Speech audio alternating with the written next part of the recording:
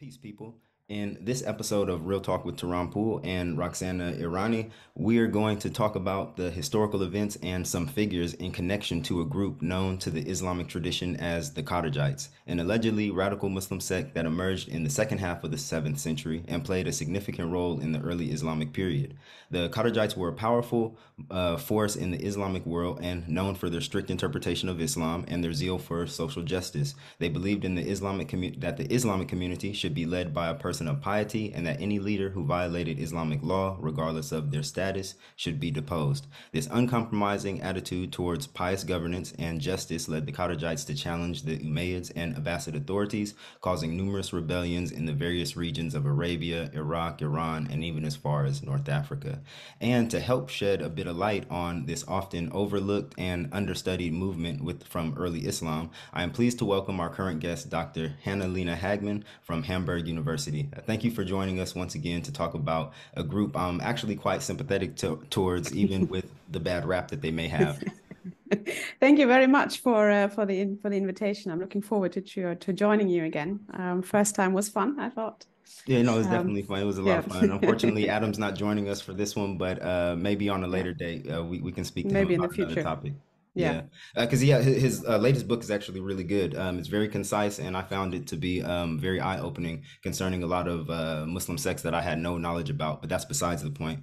So Yeah. talking about this Muslim sect, no Muslim group in all of Islamic history has been written about so spitefully and in a more critical manner to the extent that the Khawarijites have. So for those of us who are interested in knowing their history as it happened, we're faced with the reality that the vast majority of the historical data we have for the Kharijites of the 7th and 8th century have been passed through the hands of people from a later date, unsympathetic to their movement and what they stood for, which calls into question the credibility of much of the information available on them. But nevertheless, I believe that some kind of positive history can be achieved from the data that we have, even though that might just be based on optimism and not on anything substantial that I know of at the moment.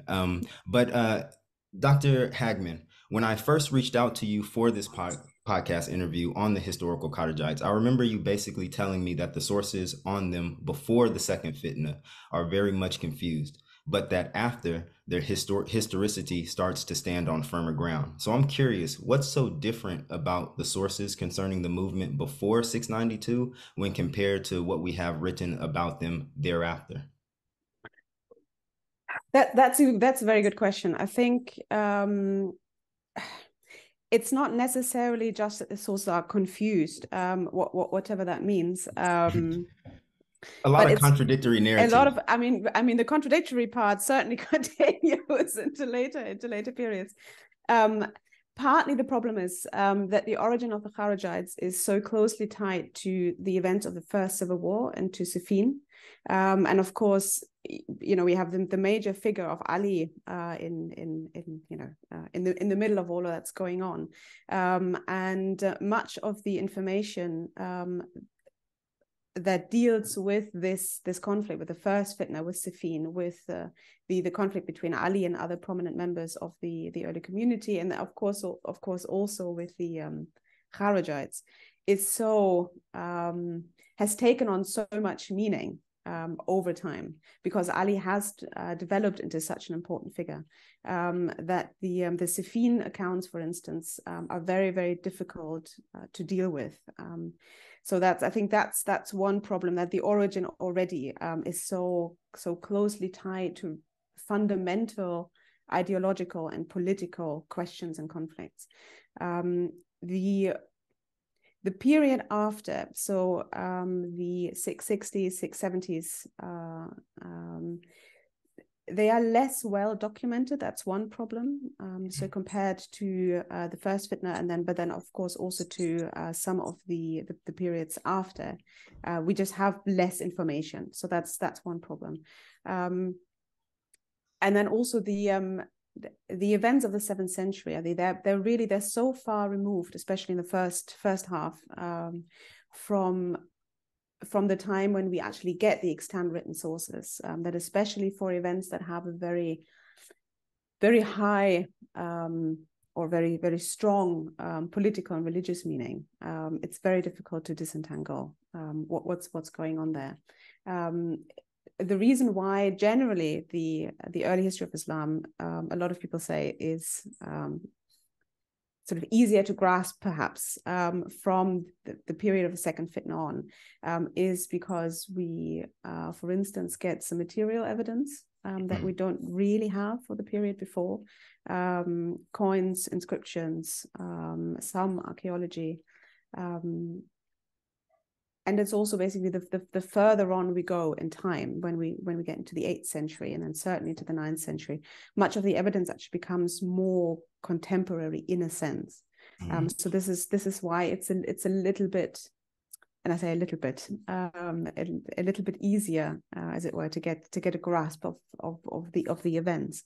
Which isn't to say, and I agree with you entirely. Which isn't to say that it's impossible to do any kind of positivistic history. We do have a lot of data, and I think we'll probably talk about this a little later as well. I think a lot of the information that we actually do have hasn't really been used.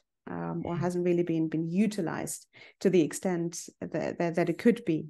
I'm thinking particularly of the of biography and prosopography, because we have this incredibly rich genealogical tradition, biographical tradition, and I think there's a lot of potential there for investigating the historical Kharijites, but of course other groups and other actors as well.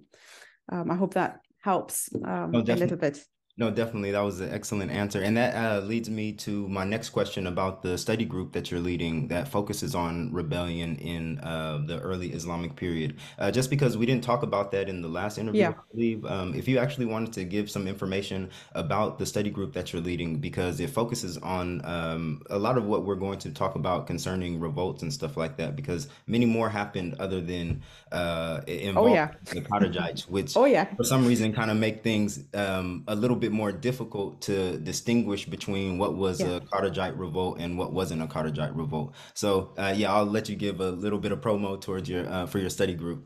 Yeah, I mean, you've already put your finger on exactly the like one of the main points that we're trying to work on, that we're trying to investigate.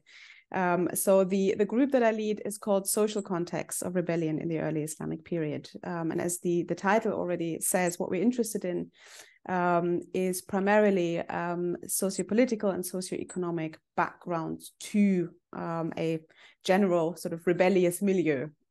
So we're starting in 692 for the reasons I just outlined, and we're going into the early 9th century, round about the time of Al-Ma'mun's sort of consolidation after the 4th fitna. So we're going basically second fitna to the aftermath of the 4th fitna.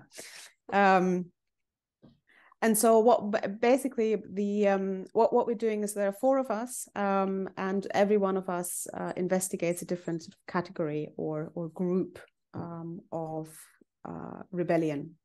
And I do the Kharijites, to the surprise of absolutely no one. But we also look at Alids, and specifically at Zaydis, who have been similarly understudied, and at the Ashraf, so at tribal notables, particularly in the east, so Iraq and further east. And then we also have one person who studies so-called non-Muslim revolts, with a particular focus on Armenia. And the question of how to distinguish that you just posed is a very, very good one. And I think the group will go on for another 3 years. So we're talking preliminary findings here. But I think what has become clear to us already is that there's a lot of overlap between these various different categories or groups of rebellion. And I think in particular for Kharijites and Ashraf, it's very difficult in certain cases to really distinguish. The question, of course, remains: what does the label mean? What is a Kharijite revolt? In what sense is it fundamentally and substantially different from the revolt led by someone else? Especially when you have a big movement where you have lots of different actors, lots of different players with different motivations. For instance, the cluster of revolts that we have in the 740s, so during the third fitna, and which sort of like seamlessly moves into the events of the Hashimi takeover. There are so many revolts led by very different people.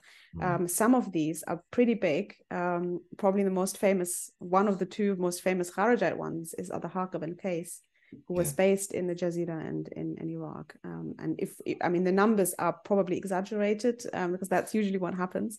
But at some point, he's said to have had 100,000 followers. And it's not just the size, but it's also the fact that he's said to have led a very diverse group, even some Umayyads joining him. And so the question then is, in what sense is this a Kharijite revolt? So this is, I mean, we have a very long laundry list of questions that we're trying to work on, and we're very excited about the work itself, because I mean it's an exciting topic anyway, but it has the potential to give us so much more insight into basically how early Islamic or Islamicate societies worked, really. So these processes of power negotiation and of conflict negotiation, the dynamics, can really tell us quite a bit about basically the social fabric, and to sort of like get away from this idea of you have a caliph at the top and then you have the caliph's functionaries or officials sort of like implementing top-down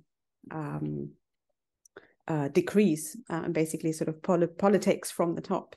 But I think we're starting to see that there was also quite a bit of politics from the bottom going on.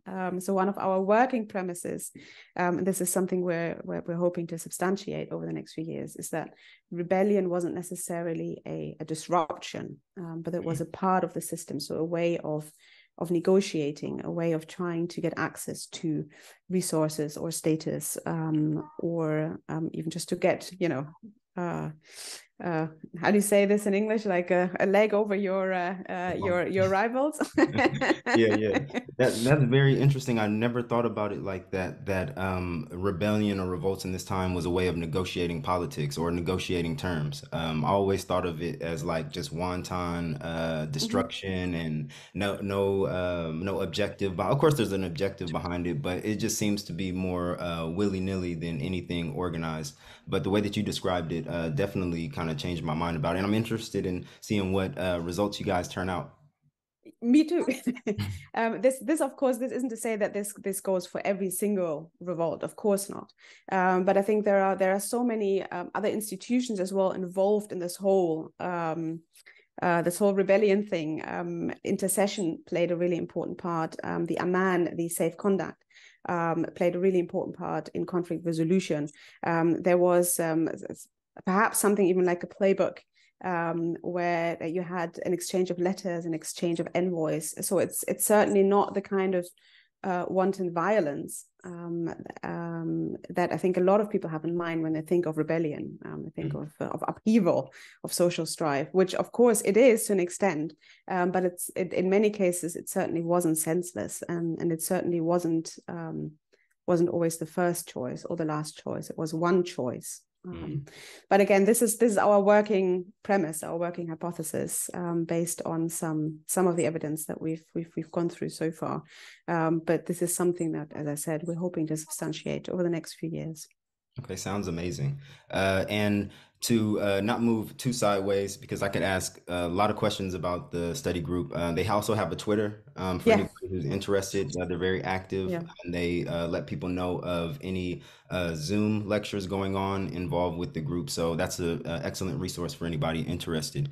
And so looking at the after effects of Erewhon, even though I said that, even though you said that this area is very much confused, just so we can do maybe a hit and run on this area to provide some background, or just I do have a few questions about the after effects of the Battle of Erewhon, basically. According to what has been recorded in the sources, we don't have to go too deep into it because, as I've already mentioned, you stated the sources before 692 are a ball of confusion. However, there are two events from this period I found particularly interesting. Firstly, the Kharijite revolts, which happened during the Caliphate of Ali ibn Abi Talib, immediately after the Battle of Erewhon, and the second The second one would be I read this in the Chase Robinson book, and Adam Geiser uses this word too, to Farouk, the separation of the Khawarij. But okay, so of 683, which gave way to what we know, what is known as the Usul al-Khawarij. Okay, so the sources record that a number of Muhakkama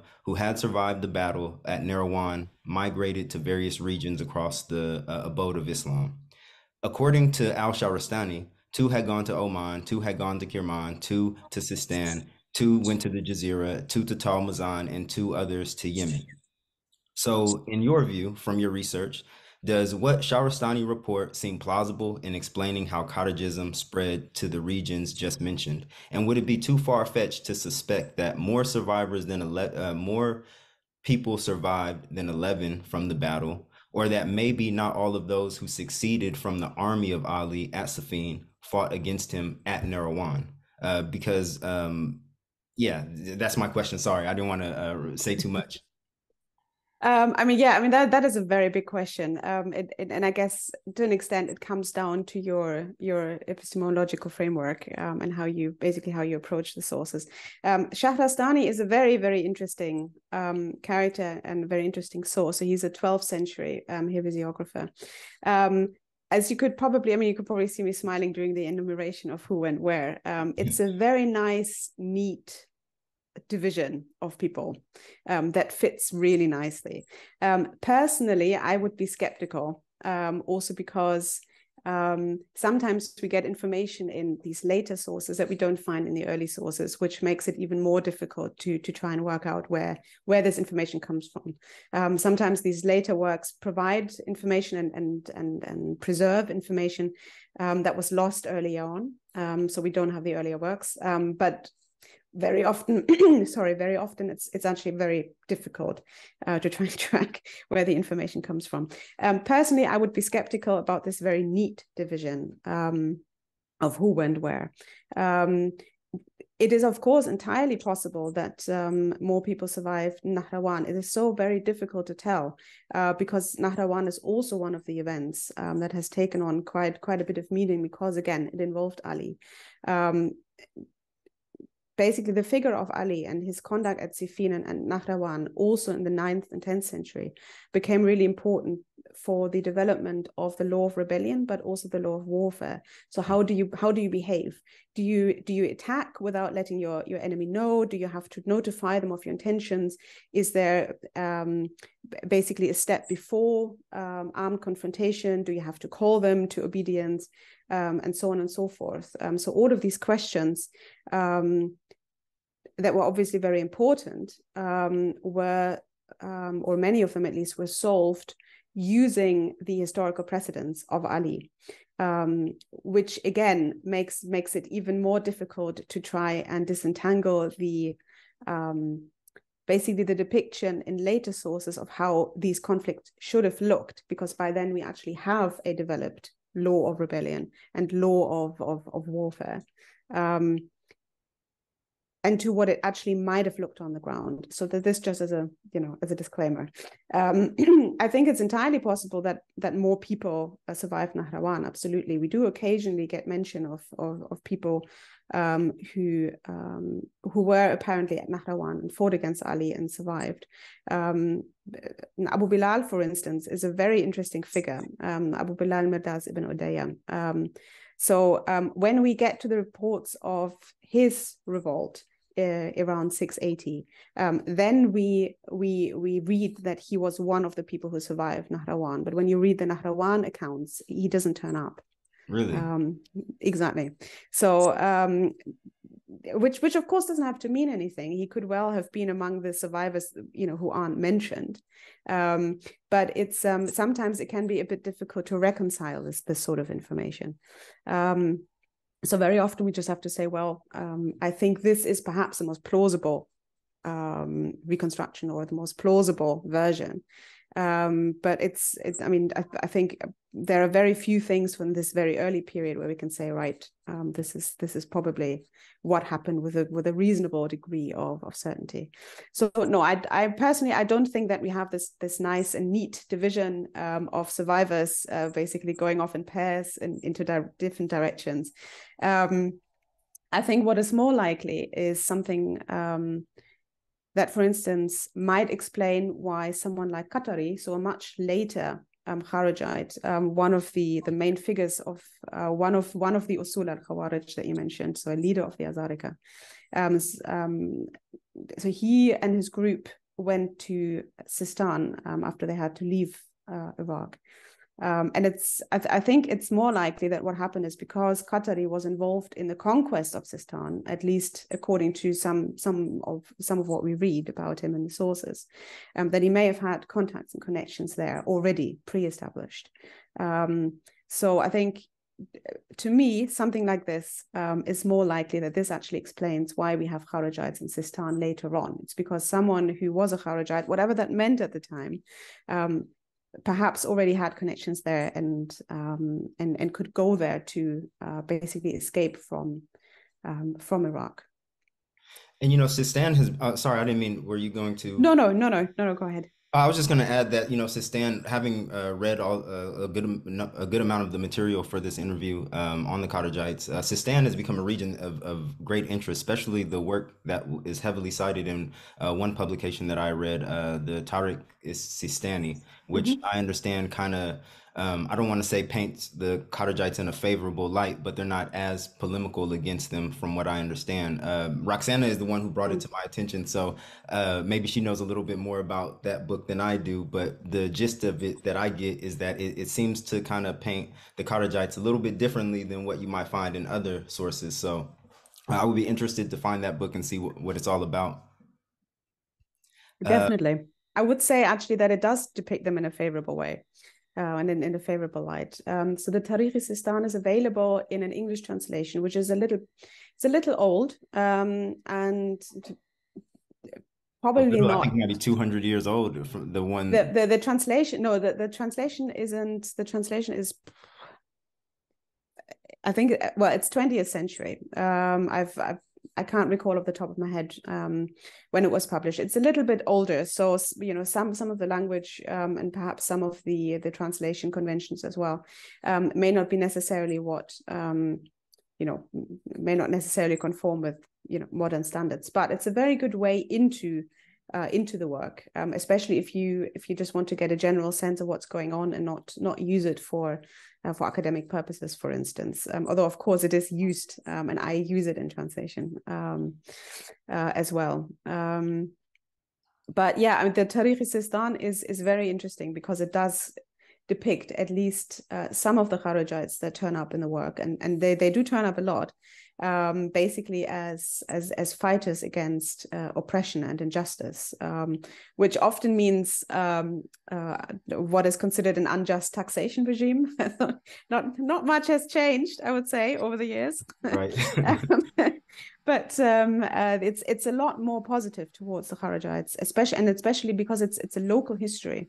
So it talks about local actors, and it's a lot more favorable towards those local actors than much of what we read in the more universal or the more comprehensive chronicles, for instance. And sorry, Roxanne, did you want to add anything to that? I didn't want to leave anyone out from the. Well, I just wanted to ask. So obviously, you mentioned that Tariq Sistan tends to be slightly more favorable in comparison to other historians. I noted sort of in your book about the Khawarij, you talked about depictions of the Khawarij uprisings and how under the Umayyads in particular, and how they were written by Abbasid historians like At-Tabari and Baruthiri, and whether these depictions were sort of coloured by the needs of the Muslims who obviously both produced and consumed this literature, and the fact that the nature of these depictions did even differ between individual historians based on sort of personal political interpretations, basically. And I wondered if you could explain a little bit about that, and specifically why those individual historians differed in their depictions. I mean, that is also a very big question. um, Right. I do think it has to do with different agendas in part. I think it has to do with differences in where people write and for whom they write, and why they write. And a lot of this is really quite difficult to reconstruct. But you have someone like Al-Baladri, for instance, who was a translator of poetry, who was an adib, who was also a boon companion of two Abbasid caliphs, who was working at the court, who was a secretary as well, or at least, placed somewhere in the administration of the Abbasid court. He writes about them differently, and the nature of his work, the Ansab al-Ashraf, is different from, let's say, the Tarikh of At-Tabari, for instance. At-Tabari, an independent scholar, who, because his family had quite a lot of money, was able to basically focus on his studies and do a lot of very serious scholarship, without, for instance, having to find a patron at the court. And Tabari, I mean, I guess today his history is most famous, or at least what people usually associate with him. But in his time, and for some time after his death, he was actually most renowned for his legal scholarship. So he was a legal scholar who for some time also had his own legal school. And his tafsir, so his exegesis of the Quran, was for quite some time actually more known, or more famous than his tarikh. But these are very different figures. Then you have the work of someone like Yaqubi, about whom we know almost nothing, who seems to have had some kind of pro-Alit or Shi'i sympathies or tendencies, but we really don't know much about him at all. Most of what we know has sort of been taken from his work. So we're trying to understand the author through his work, and that's of course a very tricky thing to do. But this seems to be someone who might have worked for the Abbasids in the administration somewhere, but not at the center. He may have been in Armenia for a time, may have lived in Egypt for a time, may have tried to basically compile a relatively concise chronicle, universal chronicle, so starting with creation. It's a very different work. It's a synthesis in the sense that it doesn't use individual akhbar within isnad, so it's hard as well to trace where his information comes from. So you have someone like Dinawari, who was very invested in presenting the history of Iran, of the Iranian people, Iranian history as such, and again, who has a different lens. I know this is a very long answer, but I think I think these differences in background and interest and intention explain quite a bit. And then, of course, these were also individuals with their own ideas, and then, of course, it also depends on basically. It depends on who the Kharijites' opponents are. I think that's my reading, of course, which isn't law, obviously. My reading is that, for instance, when the Kharijites are presented as opposed to the Umayyads, they sometimes come off better than when they are opposed to someone like, say, Ali, or in some works even Alites or Shi'is. So that basically it's not just about how the Kharijites are considered or presented, it's also about how their opponents are viewed in the tradition. I don't know if that helps. I know this was a very general sort of response, but it's a very big question. It's a good question, but it's a very big question. No, for me sorry, go ahead. No, absolutely. I felt that was a really good response, a really interesting response, particularly in terms of how their opponents varied the depictions. and how sort of when it's against a significant figure like Imam Ali, it becomes much more weighted with meaning. And when the opponents are the Umayyads, the meaning sort of can be reinterpreted slightly in terms of those rebellions. I find that really interesting. Thank you.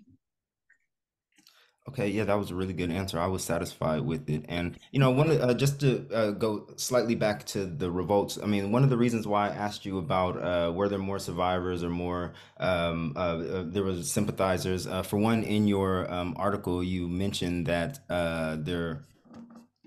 Sorry, in your article, you mentioned that after Narawan, it set off a number of uprisings against Ali in Iraq by the survivors. So that's what got me thinking, okay, well, there was more than 11 survivors, and obviously there were more sympathizers because after Narawan, a large number of people revolted, 200 at a time during Ali, from what the sources record. And then in the time of Muawiyah, the rebellions or the revolts tend to double in number, which is an interesting point.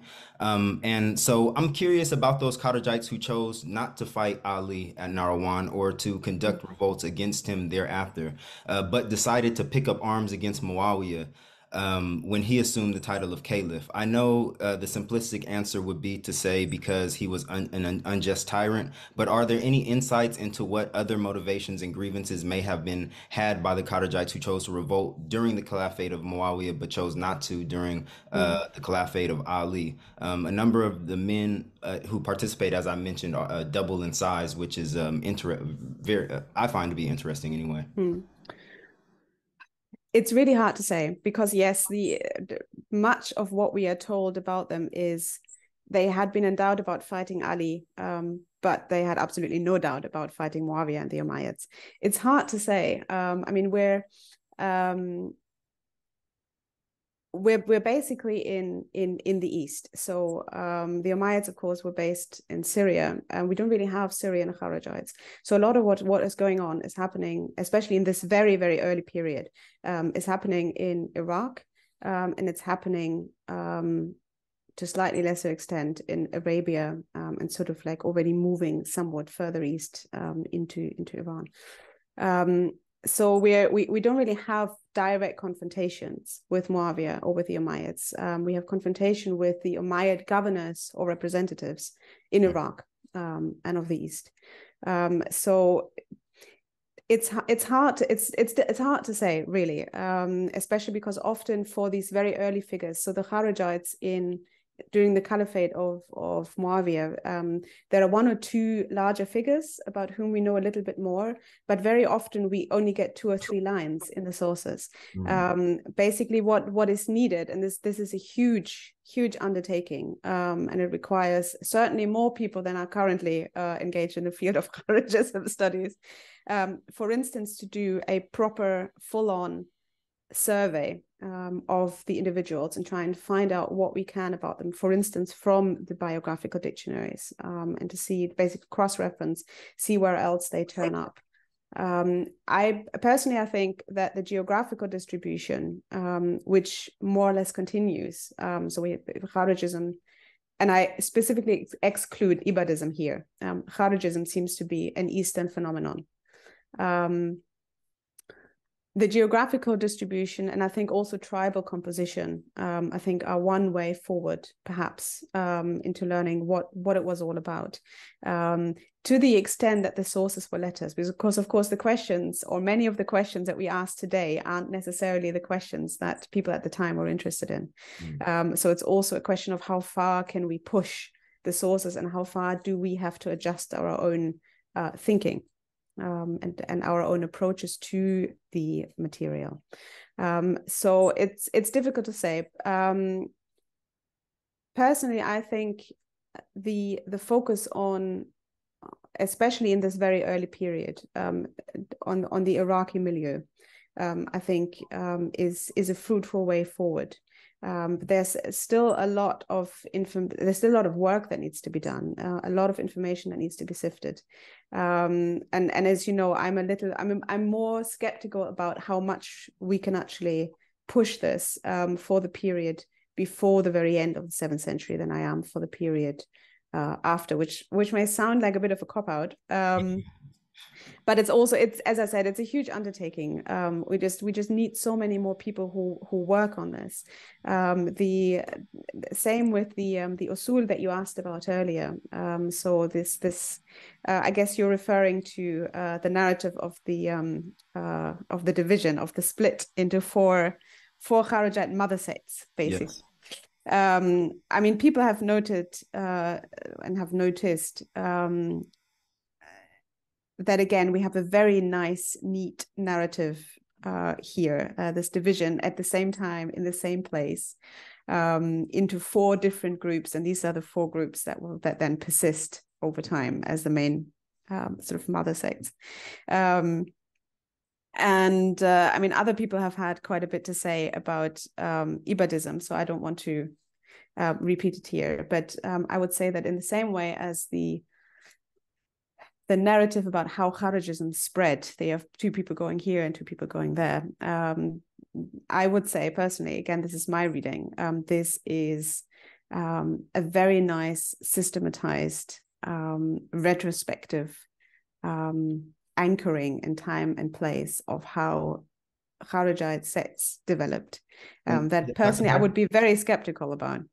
If you don't mind if I just add something to that, going back to Al-Shahrastani's description of how Kharijism distributed throughout the Islamic world, he seems to one thing I noticed, he seems to sidestep that Kufan Basra milieu where Kharijism seems to develop. And I'm just curious, oh, sorry, I'm stumbling real quick, and I guess because my question, you kind of already went into the Usul al-Khawarij narrative, and you kind of went over what the problems are. But I understand that there are different versions of it that appear, with some versions excluding the Abbādis and the Sufis, and the lack of clarity surrounding the founding figures of the Sufis and whether or not he existed. To be honest, every single one in that Usul al-Khawarij, you can spend a whole podcast talking about the Abbādis, the Sufis, Najda, and the Azrakites. And to be honest, Roxanna had done a little bit more reading about the Usul al-Khawarij than I have. So maybe she can kind of talk about what she was able to find out, especially about the Sufis, because I actually learned a whole lot about them for this podcast that I had no idea about. Roxanna, if you just wanted to kind of share your discoveries. Sure. So as Terron just mentioned, sort of there's a huge lack of clarity around the Sufis in particular their founding figure. The founding figure seems to vary depending on the historian. And I've heard some scholars like Lowenstein has sort of posited that the Sufi label was back projected by hagiographies to sort of accommodate quietist Khawarij groups who could not be sort of readily classified as Ibadi. So it was essentially sort of almost a sort of catch-all miscellaneous category for quietists. And I wanted to ask if you agreed with that theory at all. I think Lowenstein makes a good case. The Sufi label certainly seems to be difficult to get a handle on. You have very, very different people and groups who are sort of lumped in that category. So it does seem to be a bit of a hold-all container, kind of like a label for people that you don't really know what else to do with. The quietist label is interesting because, of course, we get a lot of people, like, for instance, the Kharijite rebels in the Jazeera in the 690s, who are also labeled Sufi, and they are certainly not quietists. So it's really difficult to say. I mean, as you know, I'm skeptical regarding the whole, Tafarruq narrative anyway. And as you very correctly say, there's a lot of confusion over who is actually involved. So sometimes one of the groups is swapped out for the Bayhasiyya, for instance. Different founders are named. I think Lowenstein for the Sufriya has, I mean, he has me convinced. I think he personally, I think he made a good case for suggesting that the Sufris, at least at this early stage and in the East, weren't really a coherent group. They weren't really a coherent faction with recognizable ideas. It's a little bit different later on in the 8th and 9th century in North Africa, for instance, because there we do seem to have both Ibadis and Sufris, and actually recognizable groups of Sufris. Interestingly, here as well, this is something that I think Wilkinson talked about. Ibadis and Sufris seem to have recruited from different North African tribes. So we have a distinction here as well, not just on whatever the ideological grounds may have been, but also on actual concrete tribal grounds. And that is also something we see in the East. So the Ibadis mostly recruited from southern tribes, southern Arab tribes, whereas Kharijites we usually find among northern Arab tribes. This is one of the avenues that I mentioned earlier, where I think a lot of very, very fruitful work can be done. Just taking a much closer look at the tribal and or ethnic, familial, and so on backgrounds of these revolts, to the extent that the sources let us, but often they let us to a surprising extent. Yeah, I was actually surprised by the tribal composition of the Kharijites after the so-called Tafarruq, where Banu Hanifa kind of raises to the occasion and takes over leadership of a good part of. And Banu Hanifa, from what I understand, were huge supporters of Musaylima. And because they were supporters of Musaylima, they were excluded from many of the events that happened in the Islamic world thereafter. And then, which excluded them from even, from what I understand, Narawan and maybe some of those events. And then they joined Kharijism afterwards. And it wasn't until reading your article, Umayyad, Kharijism in the Umayyad period, and you have a really nice chart of the tribal composition, that when I was doing a bit of investigation or reading, and it came to the article by Montgomery Watt, where he also has their tribal affiliation, I was starting to notice a pattern, especially when it came to maybe a larger tribe that the smaller tribes came from, such as Mudar.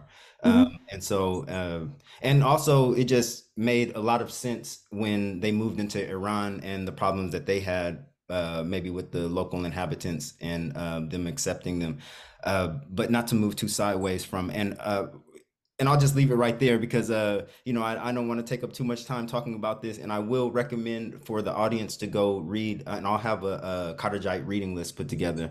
Very good. Yeah, because a lot of this information is trawled across a lot of different sources. A lot of people have written about them, not in the detail that you're writing about them, but you'll find papers from such people, Montgomery Watts. Oh yeah, absolutely. Chapter by Chase Robinson. Same thing with Maroney. He has a chapter on the Kharijism in Iraq. So I'll leave a reading list so people can do further investigation. But now we're moving on to firmer ground, Kharijism in Upper Mesopotamia, also known as the Jazeera. Chase Robinson, in his book, chapter 5 of his book on Kharijism, mentions that the local tradition of Kharijism in the Jazeera starts with a figure named Salih ibn al-Masari, who raised a revolt in 695.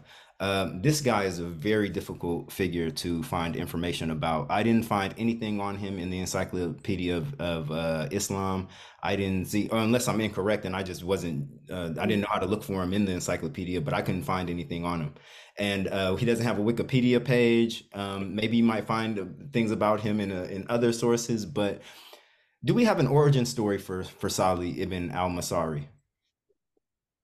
Saleh, Saleh is a very interesting figure. So Tabari has a little bit on him, and some of the other sources as well. So we know him mainly as a very pious figure. So as an ascetic, a Quran reciter, someone who had a lot of religious knowledge. And this is, I mean, it's kind of the prototype of the Kharijite figure as we encounter it, at least some of the more prominent ones. There may have been, I mean, he's certainly the main figure that sort of starts off the main chapter of Kharijism in the Jazeera. There may have been others before him, but again, none of this work has actually properly been done. So it's, as I said, it's a very long laundry list of things to do for our group. But he's certainly the main figure, yes, he had a reputation for piety, for religious knowledge, for, as a scholar, basically.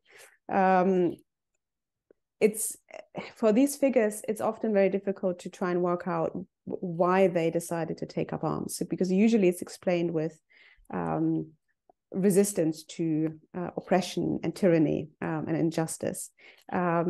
Whether that stands and what is actually meant by that is something that I think we need to devote more attention to, because there are other such figures who are associated with him. So the next big one is Shabib ibn Yazid, who may have joined him, who may have been a part of Saleh's group and then took over after Saleh was killed, but who may also have had just an entirely separate revolt. The sources aren't very clear on that, or rather we get different presentations.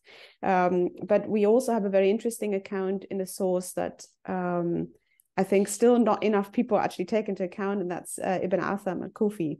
And Ibn Atham has a very interesting account of Shabib, and actually another similar figure, basically going to Abdul Malik in Damascus, and basically trying to get concessions from him, and trying to get concessions for the Iraqi tribesmen, but he's not heard, essentially, and so he says, well, you'll see what the consequences are. Basically threatens him, and then goes back to the Jazeera and starts his revolt. This isn't to say that we should, automatically, prioritize an explanation like this, which perhaps sounds a little bit more plausible or seems to give more of the background story. But it's certainly worth investigating, because there's at least one other such figure who basically went to Abdul Malik to try and get concessions for him and for his people, was refused, and then went back and turned Kharijite. So it's, I feel like I say it's difficult all the time, but it really is, especially because, again, a lot of the background work hasn't really been done yet, or hasn't been done to the extent that it is necessary. So Saleh seems to have been this very pious figure, who, according to most sources, I would say, took up arms because he opposed the injustice of the Umayyads. So he wasn't a soldier, because that was something me and Roxana were trying to figure out. Was he a soldier? Was he a soldier? And not that I know of, which of course doesn't mean that he wasn't. I just may not have come across that information. Certainly Shabib was, and that is a very interesting thing that Robinson also points out, that we have figures like Shabib, and there are others who were part of the caliphal armies, were then dropped from the Diwan, and some of these either turned bandit or turn Kharijite, and then some would say there isn't really much difference between the two. But it's certainly a pattern, and it's a very common pattern. It's not something that is restricted to the early Islamic context or the 7th century or something. It's something, for instance, we also see in a Roman context. So soldiers who, for instance, after the end of a war, were basically dropped from that version of the Diwan. A lot of them were out of the way of making a living, and so a lot of the bandits we read about in the Roman countryside, for instance, Roman as in the entire Roman Empire, not just Italy.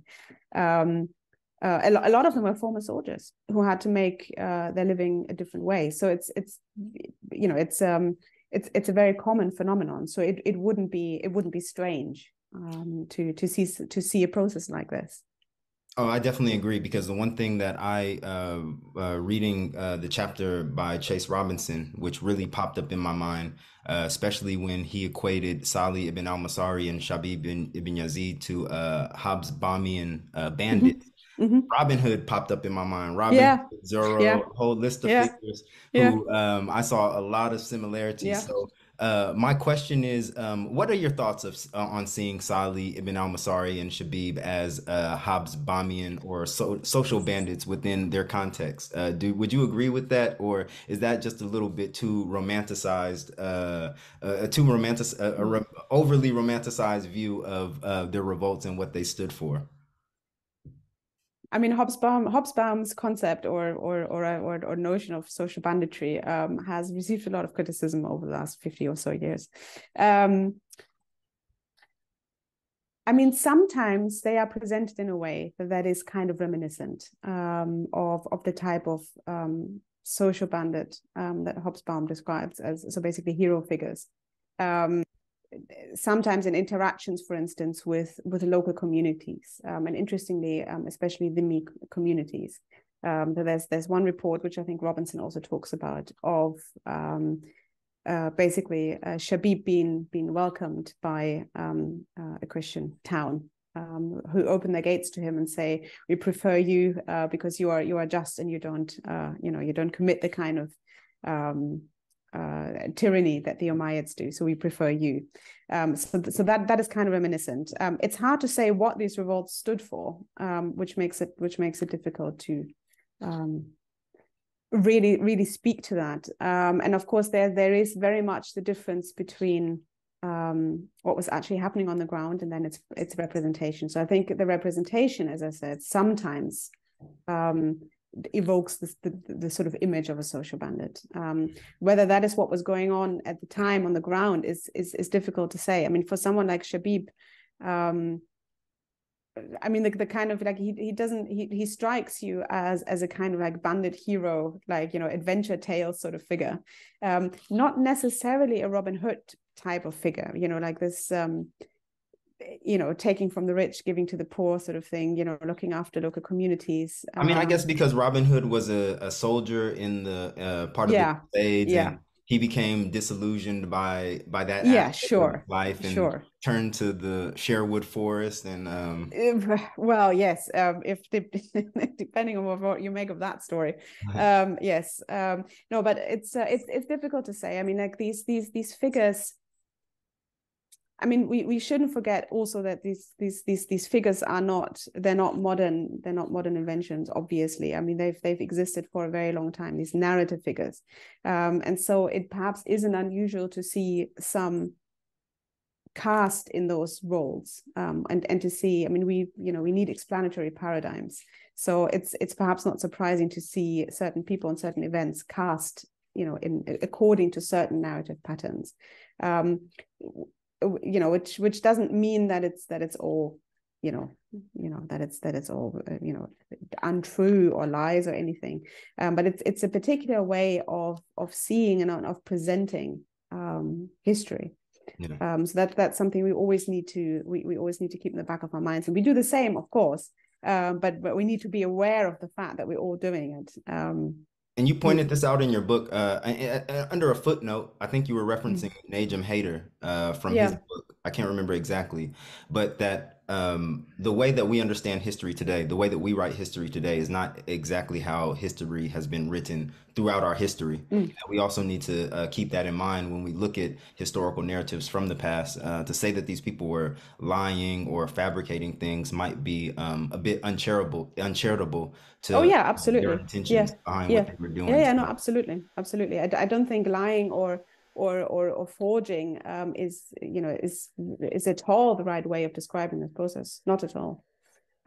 What is interesting with Saleh and Shabib and their followers and the other sort of smaller uprisings that then continue in the Jazeera is that, again, you have a very clear tribal factor. So again, like most of them are Banu Shayban, some of them are Yashkur, but all of these belong to Bakr and Wa'il, who again are a northern tribal group.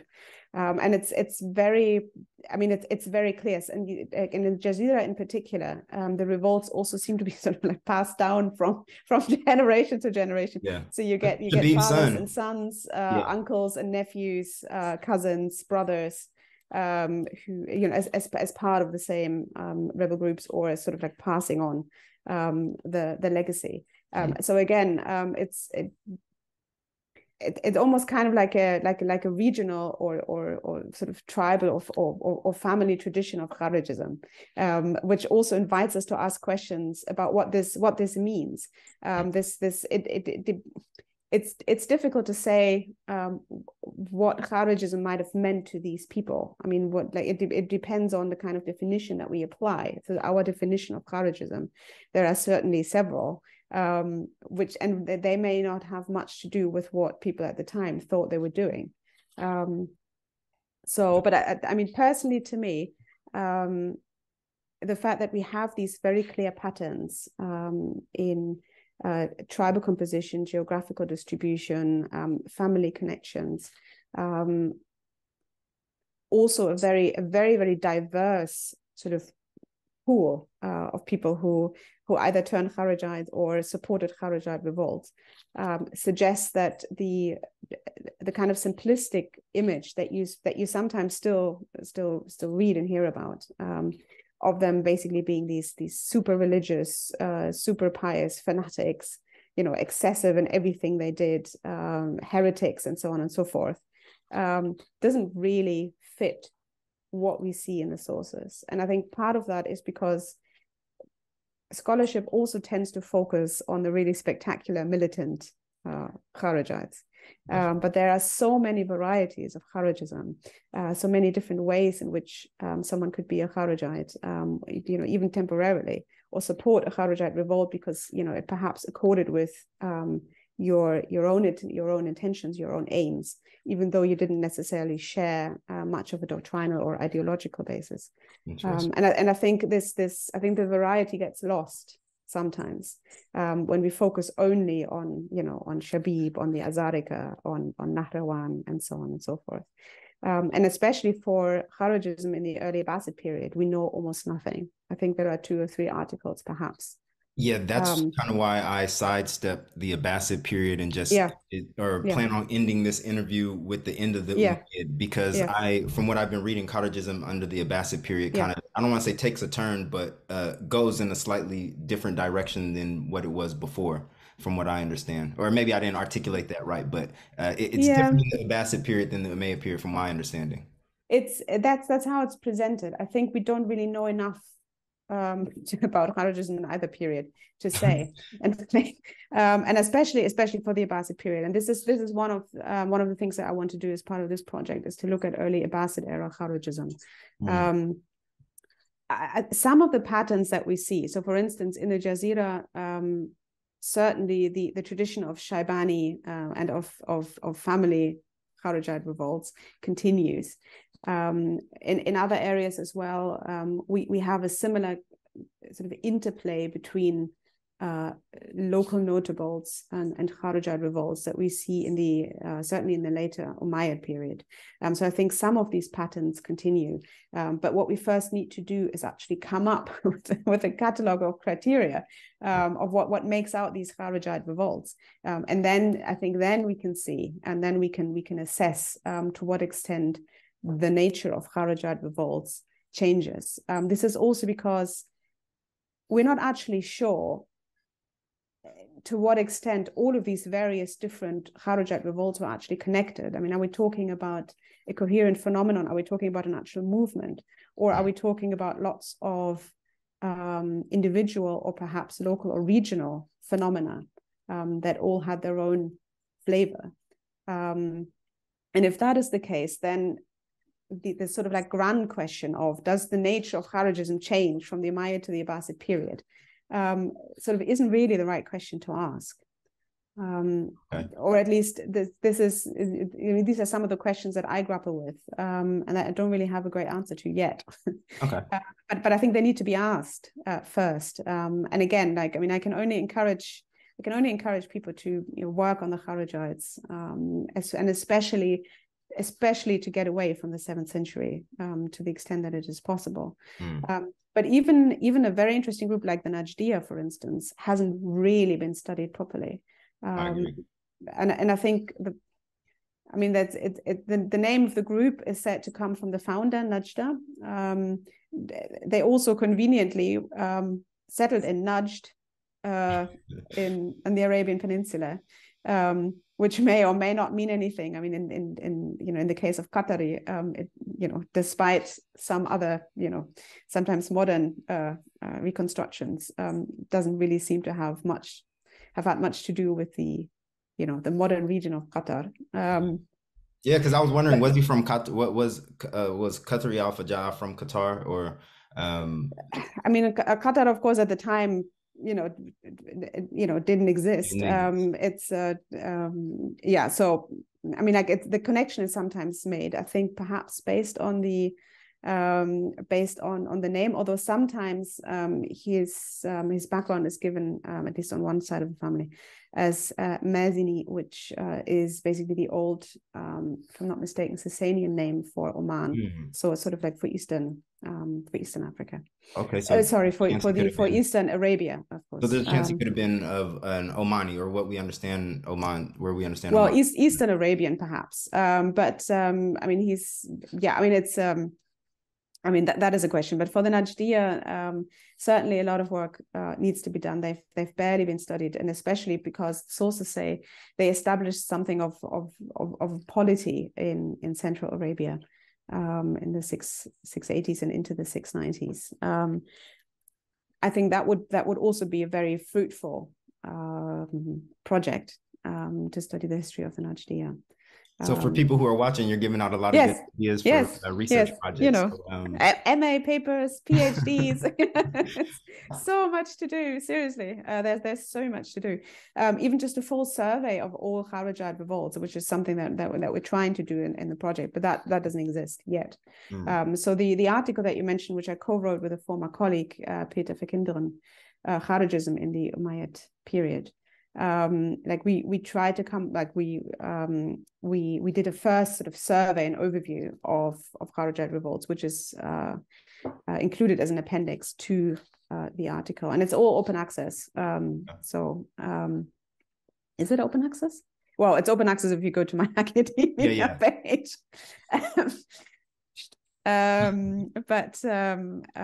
So we basically that was the first step in combining a full survey, or as full as least as we can, and I'm sure we've missed some, but at least it's a first step. But even that hasn't really been done. Marriage patterns are another very interesting that's actually sort of avenue that hasn't really been explored. Roxanna might have mentioned something about that I didn't know, that some Kharijites even married Shia figures, or I can't remember. Somebody told me about that, which is something I found very interesting, because it demonstrates that maybe sectarian lines weren't as clear, or people didn't put so much stock into sectarian lines depending on the nature of the relationship or certain relationships. Because we do see Abbādi figures who were a famous Abbādi figure who was friends with the Shi'i scholars. So, it's very interesting when I find things like that in the literature and the history. Now, to talk about part or an aspect of Kharijite history that is actually fairly new to me. I had no idea that the Kharijites spread to Iran. Well, I did because of Nafi ibn al-Azraq went to Al-Ahwaz and was terrorizing people in that region. But I didn't know that the Kharijites had a presence in Iran the way that they did until reading in a chapter out of a book by Skladenik. I cannot pronounce his last name. But it was very interesting. Although he draws a lot from the heresiographical literature, he still kind of puts together somewhat of a narrative that you can kind of get the gist of maybe what happened in that region. So can you briefly explain how Kharijites came to be in Iran after Nafi had separated from the other Kharijite groups and went slightly into that region, but how maybe it spread, and the history that maybe is drawn from the heresiographical works, but may have some kind of real history if you just look at a broader outline of things that transpired in that region. Yeah, I mean, the Skladenik, the author, I assume that's how you pronounce his surname, the author that you mentioned. So, his two articles on Kharijites in Iran from 1981 and 1985 are, at least as far as I know, still the only, or at least the only main publications that really try to give an outline of the groups and the chronology and so on and so forth. So these, I mean, like the first one is over 40 years old. So again, just to give you an idea of what all needs to be done. Of course, individual groups and events have been dealt with in lots of other publications, but for a kind of general overview, we're really still dependent on his work. In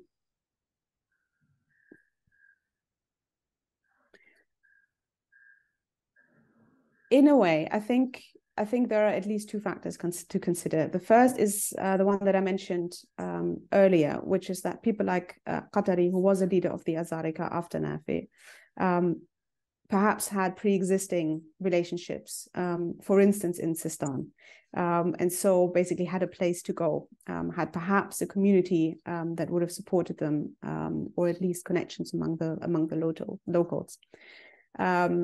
I think the second factor, and this is something that isn't limited to the Kharijites, but is something that we see in general, is that rebels often go east. And rebels go into Iran quite a lot, from Iraq and from Arabia, at least, which of course has to do with proximity, but also has to do with the environment. And I think this is also a factor that is still not acknowledged sufficiently in a lot of scholarship. So the impact of the environment on people's decisions. So Iran, as we know, has a lot of, for instance, very mountainous areas.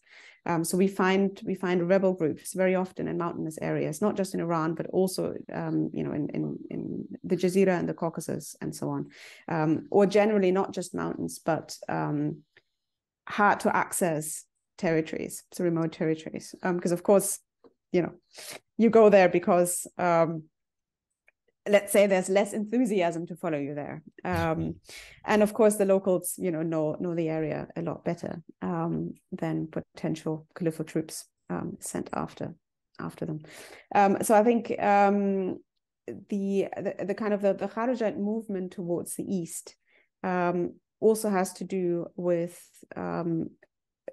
trying to evade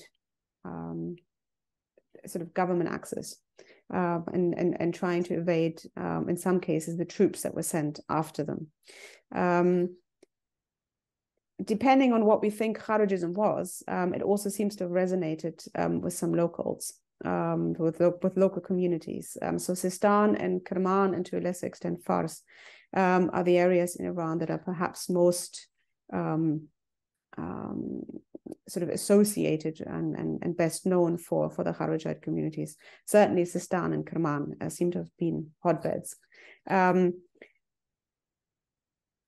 there as well, we don't really get a sense that these groups were all radical outsiders. And I think to an extent, this is something we read in Skladanic, but also in others, which I'm not convinced by, because you have figures like Hamza, the late 8th, early 9th century Sistani Kharijite, who probably was a local notable himself. He was probably a Dehqan, so a descendant at least of one of the old Iranian lords. He clearly had connections to the local notables. He made deals and alliances with some of the Arab officials in the province as well. He was, of course, there's this very famous letter exchange between him and Harun al-Rashid, but at a later stage, a new caliphal governor actually tried to seek his help against another rebel. So we don't really get a sense of them, being these very reclusive, sort of radical sects that distance themselves from everyone else. But figures like Hamza and his groups, they're very much integrated into the social fabric. We're getting a bit away from your original question, but I think actually you're answering, you're actually very much in line with my question, because that was one of the questions I had, was how successful were the Kharijites with the local Iranian population? Because what I get from Skladanic is that it was a long process of the local Iranians accepting Kharijism.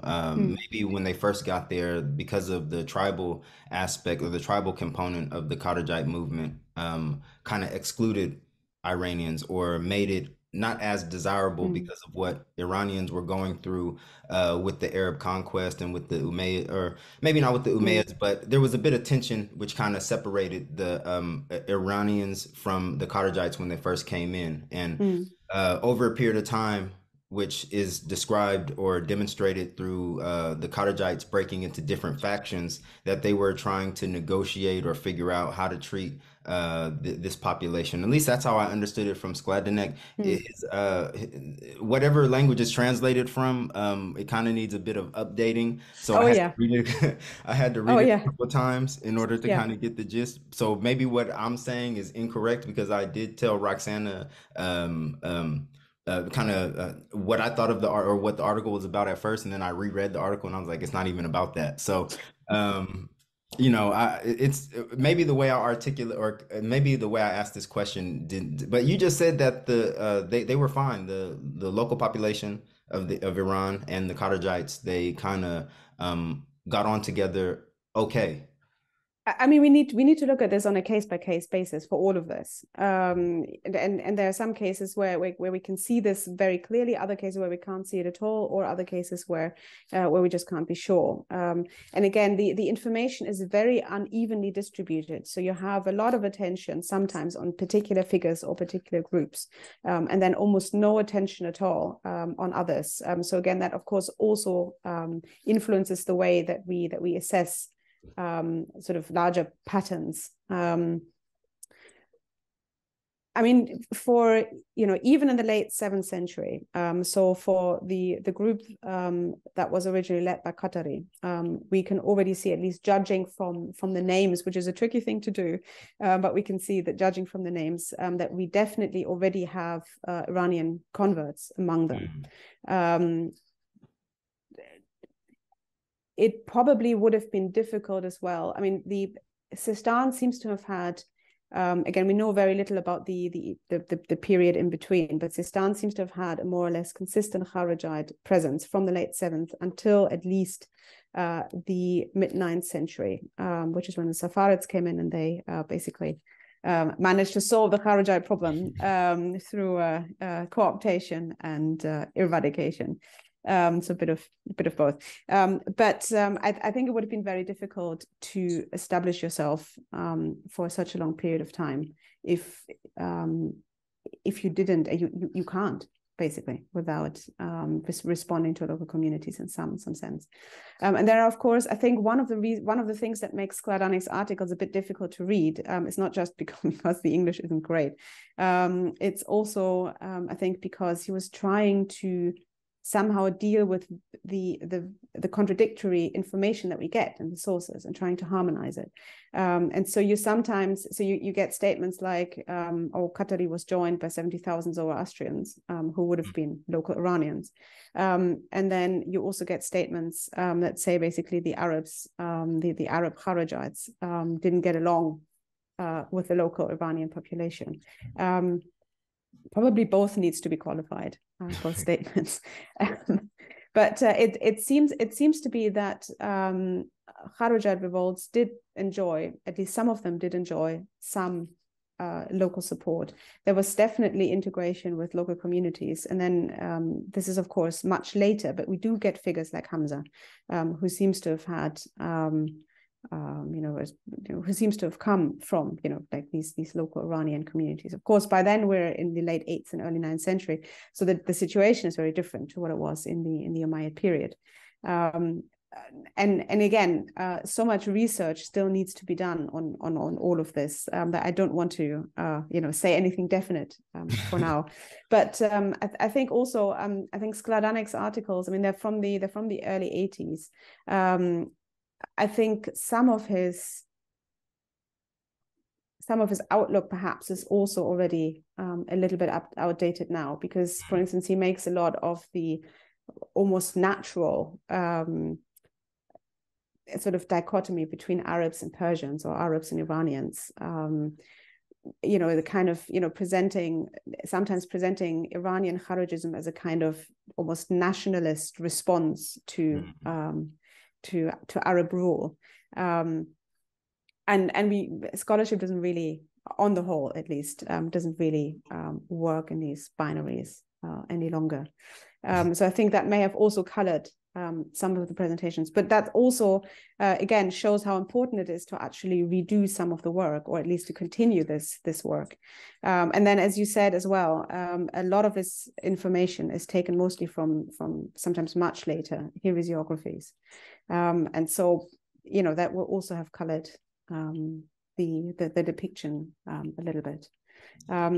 Yeah, because I was curious, the Kharijites, how much blame can we put on the heresiographers for creating more Kharijite sects than what probably existed? Because we know of the Hadith 70 of 70, this Ummah will break into 73 sects. Sometimes Yeah. I believe the heresiographers are trying to fill a quota by turning the Shabib gets his own Kharijite sects, the Shabibiyya, Salih get his own the Salihiyya, Yeah. Abu Fadak, who was part of Najda, gets his own part of another. Yeah. So it's very creative how they created Yeah, these names. definitely. Yes, creative, quite literally. It's, absolutely. I mean, like many people have written about this. Watts articles, I think, are so very good. There's Adam's new book, which I recommend people read. And many others have written on this phenomenon. It's certainly the case, and again, this isn't restricted to Kharijites, like it happens with every other group as well. Sometimes, rarely, I would say rarely, people are entirely made up, or sects are entirely made up. Often what we get is political disagreements, for instance, are turned into different sects, kind of thing. So certainly I would be skeptical about the actual number of Kharijite groups, but also how deeply those disagreements actually ran, and to what extent they actually mattered. It almost seems, and again, this is my impression, my reading, it almost seems like there's a bit of a disconnect between two different levels. So you have sort of the ideological Kharijites that are described in the heresiographies, but also in other types of literature. And then you have the actual rebels themselves, so the people who in the sources are called Kharijites, and then who do their thing. And I sometimes find it hard to reconcile the two. To take a sect, I don't know, like the Ajarida or the Tha'alabiyya or whoever, and say, right, this is what they believed, and so we have this person in the sources, and he acted like this, so he must have been part of that group, or he is said to have been a part of this group, so we must understand his actions in this or that way, which is very simplistic, which is not how people do it, of course. Right. But again, to me, there seems to be almost this kind of a disconnect, which of course has to do with my my own approach and my own understanding of this literature and of history in general. But I'm hoping that the work that we're doing as part of my current project, that we can at least nuance, or that we can nuance some of these differences, or that we can nuance this picture almost. Okay. And just moving on to the next topic, which will be the last topic. Even though I really did try to keep the Abbādis out of this, but in a way, you kind of have to involve them to a certain extent. Of course, they're guilty by association. Ibadiyya, or Talib al-Haq in Yemen. This is actually an aspect I don't know as much about. I've read a little bit about him passing, but I will hand the ball over to Roxanna because she's more enthusiastic about this figure in his movement than maybe I should have been. So, yeah, I mean, he's a very fascinating figure. So obviously, he's more popularly known as Talib al-Haq by his supporters, which means a seeker of truth, and was an incredibly successful. Led an incredibly successful movement in Yemen starting in sort of 745. I just wanted to ask you initially, could you just provide some background about him? So whether we know what we know about him, his origins, and whether we know how he was likely first introduced to Ibadi doctrine? Oh, that is very difficult to say. Because again, I mean, he's counted as an Ibadi figure, but we're not clear, sort of like mid-8th century, what that actually might have meant. And it's not, again, we have the same problem of, even if these people were proto-Ibadis or proto-Kharijites in other cases, is this what motivated them to act? These are two different questions. So he is at least retrospectively counted as an Ibadi figure, and as you say, was very, very successful. Abu Hamza, his deputy in the Hejaz, is another very, very successful, very important figure.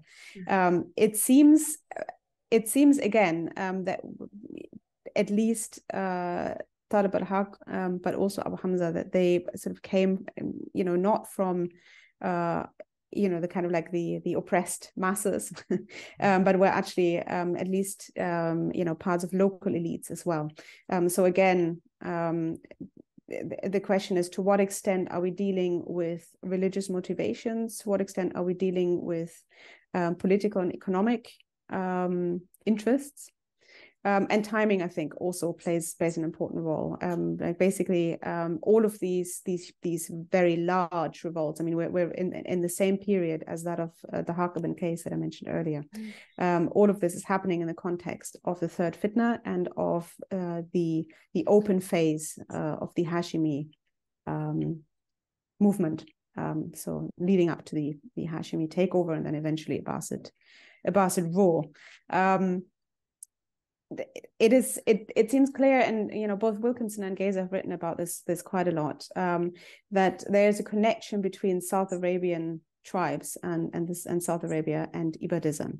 That Ibadism seems to have spread among southern Arabs, while Kharijism, as I also mentioned earlier, spread among northern Arabs in particular. And so it's possible that perhaps we're dealing with a kind of a combination of sort of proto-Ibadism, local, Southern Arabian or Southern Arab interests and groups, using the basically making use of this opportune moment, because there was a lot of upheaval anyway, and so there was space for discontent, and there was space for enacting this. I'm not sure how helpful that is. How, to what extent that is very helpful. Actually, just focusing on that last point that you made. Yeah. I wanted to ask about the sort of socio-political factors in the region of Yemen that enabled Talib al-Haq to gain such a popular following in that region.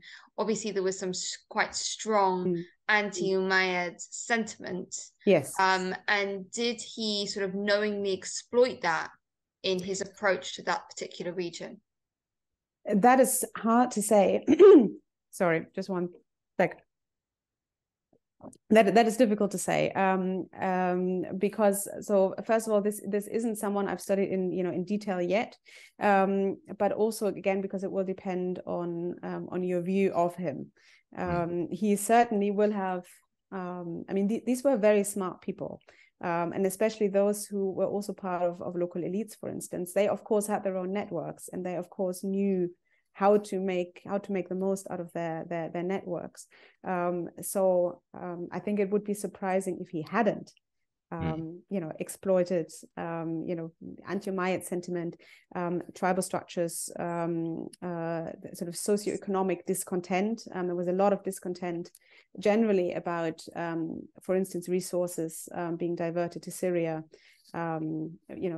Perhaps also, I mean, a lot of is made of a kind of like Iraqi-Syrian rivalry that may have extended to other parts of the empire. So certainly he will have made use of all of this. And I think the fact, like many of these large Kharijite revolts, Ibadi revolts in the 740s, as I said earlier, have a very mixed constituency.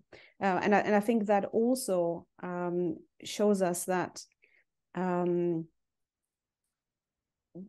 that perhaps doctrine, whatever that may have been at the time, at least wasn't the only factor, or perhaps wasn't even the main factor, but that it was somehow these revolts were able to address a lot of people's concerns at the same time. So people from very, very different backgrounds.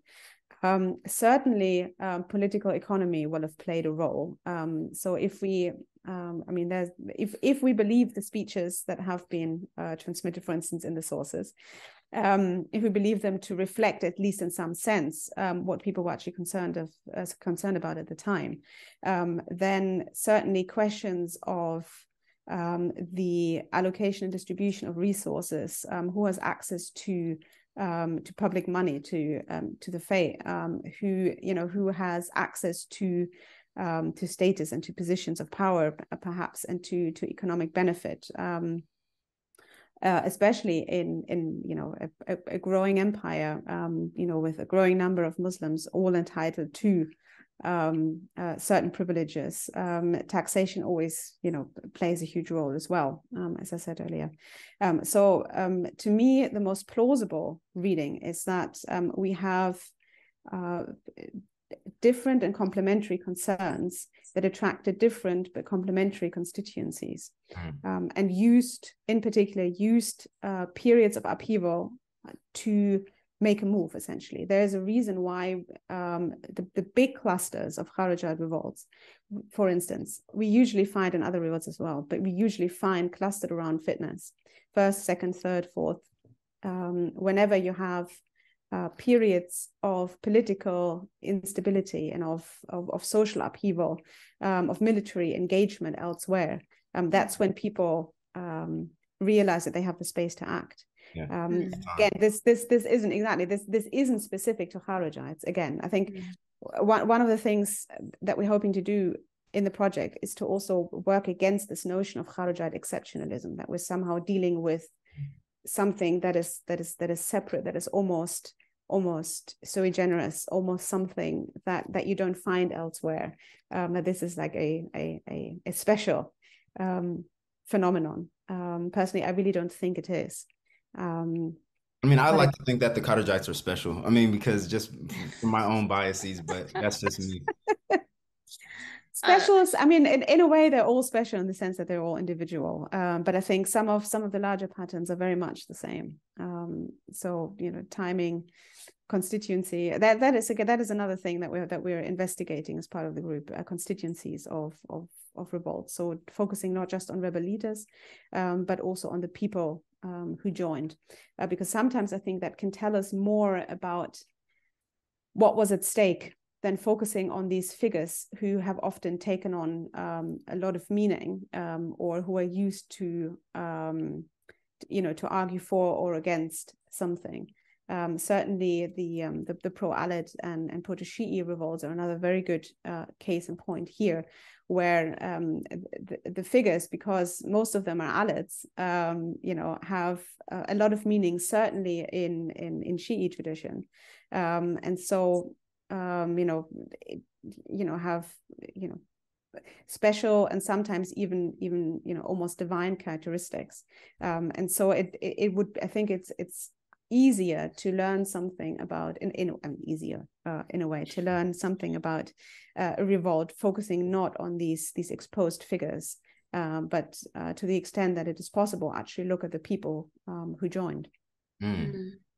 That actually helps me with my follow-on question, in the sense that he and his followers, Taliban, conquered such a large region, despite being seemingly sort of severely outnumbered militarily by Umayyad forces. You mentioned Abu Hamza, who was one of his key supporters and almost like a general type figure under him, who reached as far as Mecca and Medina, and even Basra for a while swore allegiance to him. So you mentioned, does this constituency that you're talking about help us to understand why his movement became sort of so inordinately successful? I think so. I think it can be one key to the answer. I think so, because clearly there's so much going on, but clearly some of these figures and some of these groups managed to make themselves attractive to very different people. And certainly, and again, and I know I keep coming back to Dahak, but that's because he's such an interesting figure, and his revolt is such an interesting case, where you even have Umayyad officials and an Umayyad prince swearing allegiance to him. Probably not because they agreed 100% with whatever his religious or ideological ideas may have been. But because it was convenient, and because they thought that by joining him they could achieve their own aims. Similarly, we have so when this revolt eventually failed, so Dahak was killed in battle. There were a couple of successes, but many of the survivors then joined a Talibid revolt led by Ibn Muawiyah. So Ibn Muawiyah himself, also a very interesting figure, who had among his followers Kharijites, proto-Shi'is, pro-Alites, some Abbāsids as well, some people of entirely different affiliation. And so, Terron, what you mentioned earlier about sectarian lines, for instance, not being quite as firm as they may appear today, even though even today they're not particularly firm, depending on context. In the early period, of course, we're basically dealing with a state of fluidity very often, not in the sense that it was all basically everything up for grabs, and one day you were this and the other day you were that, but there was a lot of connection, a lot of intermingling, and I think we need to get away from this idea a little bit that your religious identity is the main point of identity, and that it is the main factor that causes you to act in a certain way. People's identities were just as complicated and complex as they are today, and there's very rarely is there one thing in particular that causes someone to act. Definitely. One thing that I always like to tell or say is that people are more than what they claim to believe in. We're way more complicated than that in our perspective Absolutely. on life and the way we go about things. It's easy to Absolutely. claim about what you're attached to, whatever group or sets of beliefs Yeah. how you go about that is a very different story sometimes. Most of the time. Absolutely. And so I think sometimes that can obscure our perception, I guess, of groups and of individuals. If you think that someone acts because he is a Kharijite or she, I think Kharijite women is another very, very interesting topic that I hope to explore later. But if you say he or she acts because he or she is a Kharijite, there's a wealth of connotations and associations that basically say, okay, I understand why he or she acted, when in fact, no, perhaps you don't actually understand why he or she acted. And it's the same with everyone else. I think for Shi'is and Kharijites in particular, because their groups, the labels are religious already, there is a tendency to almost reduce them to their religious identity. But as I said, I think this can obscure, sometimes at least, can obscure our view of what was actually going on at the time. And I mean, I don't know if this would be interesting for people watching this, but I have a couple of slides, which with for instance, with the tribal distribution of Kharija leaders. Yes. Oh yeah, that'd be amazing. You want to share them, please? So I think you need to let me share my screen.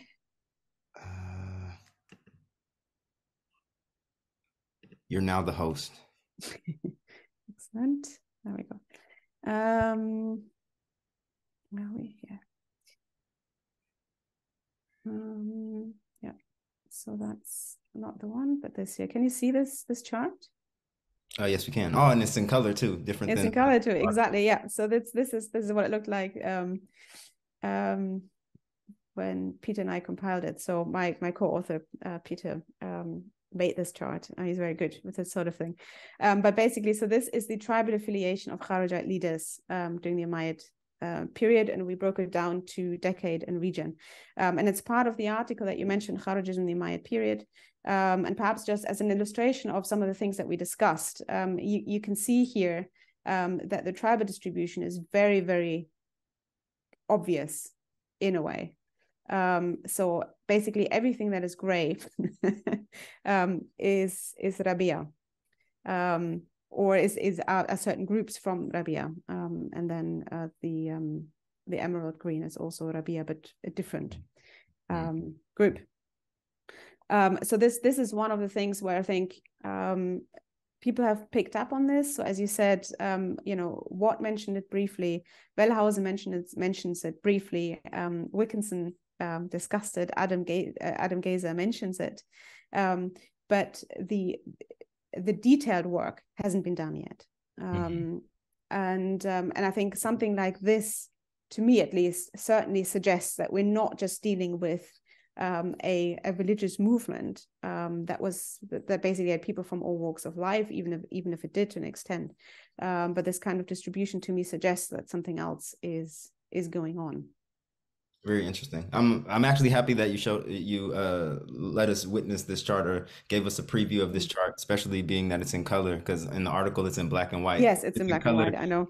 Yeah. You really get because I was trying to figure out, like, man, what are these lines, and trying to make sense. Yeah. We had to come up with a different system to display it in black and white, exactly. But this is what it actually looked like originally. Just as an illustration of some of the things that we discussed, and why I think that, as I said, tribal composition may be a good way forward. Definitely. And there are, if you don't have any more slides, I am going to, let's see if I can take you, let's see, you're still the host, or maybe, I think you would have to make me the host again, maybe, I don't know. I've enabled screen sharing for everyone. Okay. We'll figure it out later. I guess we'll just work on the conclusion. And so I just have a few questions in the conclusion, which I kind of started in my last interview, just to kind of wrap things up and to inspire people either to do more research, or where they can look for any of this material and whatnot. What implications does the reconstruction of Kharijite history have for our understanding of Islam, maybe not Islam as a religion, but at least Islamic history more broadly? Well, I mean, it's part and parcel of it, I should say. I think it depends on what you mean by Islam. I mean, do you mean Islam the religion? Do you mean Islam the civilization? Do you mean the history? Do you mean the think about all that when I was writing this question down. So in a sense, I mean, it depends really on what you want to focus on. But of course, it all matters to all of it. If we understand Kharijism better, then we also understand better what lay at the heart of these revolts, what lay at the heart of the conflict. We understand better, what issues were at stake, and both, actual material issues, but perhaps also intellectual issues, in the sense of we are dealing with a developing religion in the context of a developing empire. You may be able to learn more about local communities, about the social fabric of Islamic society.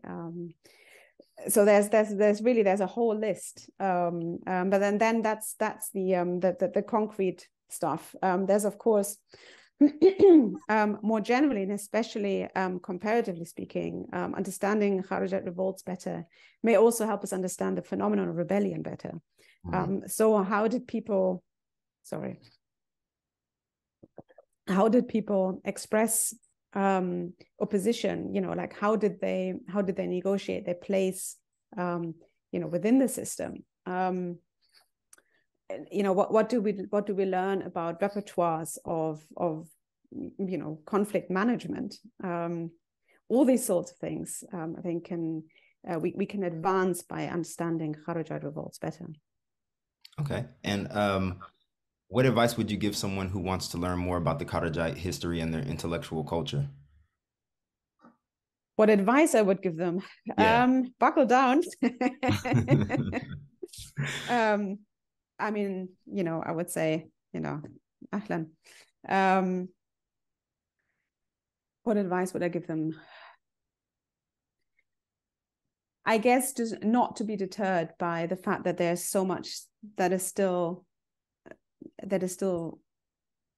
left to do.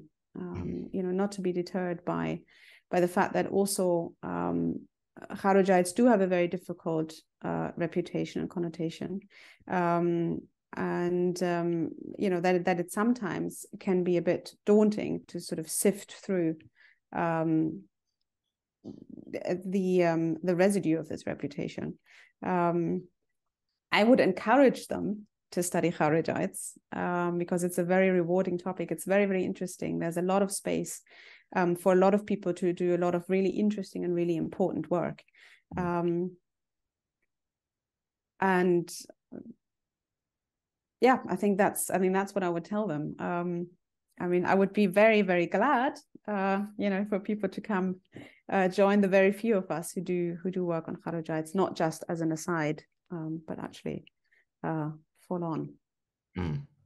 And the last question, and you kind of, for anybody who watches this interview, if they're following along closely, you kind of touch on this question a bit in various parts of the interview, but what are some key questions or areas of research you think need to be explored further in order to deepen our understanding of the Kharijites?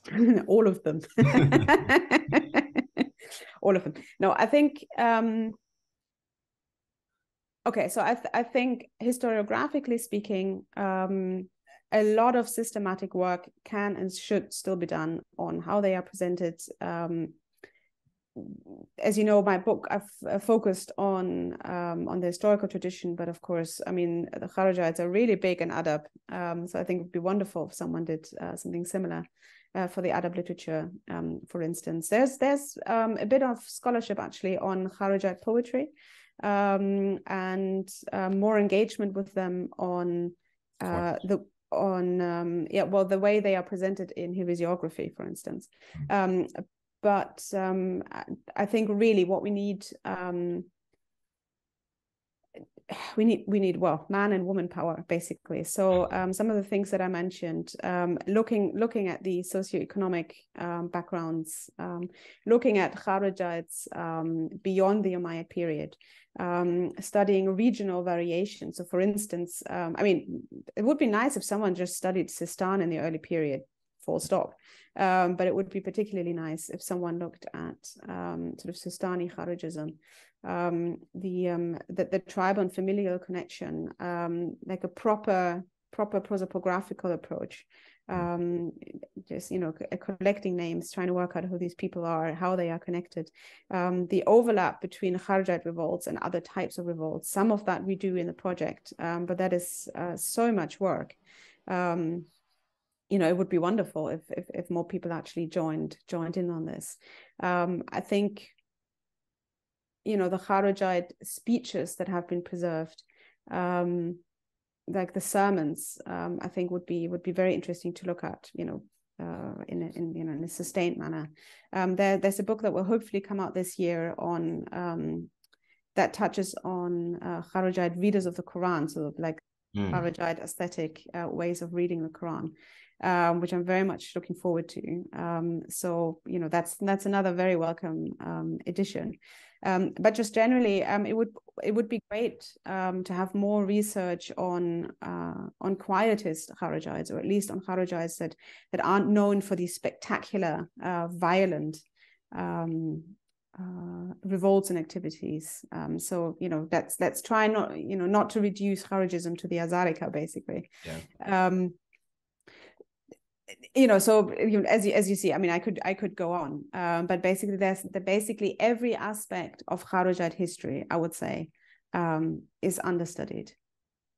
I 100% agree. And discovering your work was such a blessing because thank you. Ironically, I was very much interested in Ibadism and Kharijism, and then a friend had recommended or said, "Hey, this book just came out this year." on the topic that you're interested in, and it was your book. Of course, I thought it was a more historical take, Yeah. and I was No, no. I was in for a surprise that it was more focused on how they were written about in the literature. Yeah. But still, it was a great addition to my understanding of cottagism, and I still refer back to it to this day, even though I bought it. It came out 2021 in the summer. Oh, I I'm glad to hear still it. yeah, still it's excellent reference work, and I believe anybody interested in the topic has to go through your book first, or has to refer to your book Thank you. concerning various aspects of whatever they're looking for. So, I thank you for all of your hard work. And if Thank Roxana you. would like to say anything before we wrap up, or if you would like to say anything, Dr. Hagman, before we wrap up, all is welcome. No, I just wanted to echo exactly what Terron said about your book. It was a real game changer for me, in particular, in helping to sort of grasp how the Hawari were written about, and how that varied over time and place, and the sort of literary qualities to that, was real sort of really, really refreshing and mind opening, and something that anybody who I recommend that anybody who's interested in this topic start with that book. So that's why I was so excited to be able to join this, and I've learned so much in the last hour and a half. So I wanted to thank you very much. Thank you very much. It was a great pleasure, and it makes me very happy when people not just read the book but also seem to get something out of it. I mean, generally speaking, as you know, I mean, I encourage everyone, I think to an annoying degree, to study the Kharijites, and I hope, I mean, basically, like, I'm very aware that I mean, my work is my reading and my interpretation, and I would be very happy if, you know, someone read the book and was like, no, I disagree entirely, and then set out to do the work to prove me wrong. That would be fantastic, because then we'd have the work. So, you know, I can just and encourage everyone to get involved with them, to get involved with the Kharijites, get involved with their history, and their legacy. It's not a sort of peripheral phenomenon. Not something I think that can just be glossed over. But especially if we get away from the usual 3 or 4 sources that are consulted when it comes to them, I think there's a very rich and full phenomenon waiting to be studied, and I can, as I say, only encourage people to try and take them on. God willing. And on that note, we're going to conclude this podcast. Thank you, Dr. Hagman, for speaking with us and enlightening us and educating us on the Kharijites, specifically in the Eastern world, but North Africa is another topic in and of itself. Yes, So maybe it we'll is. also cover that on a later date. But thanks again.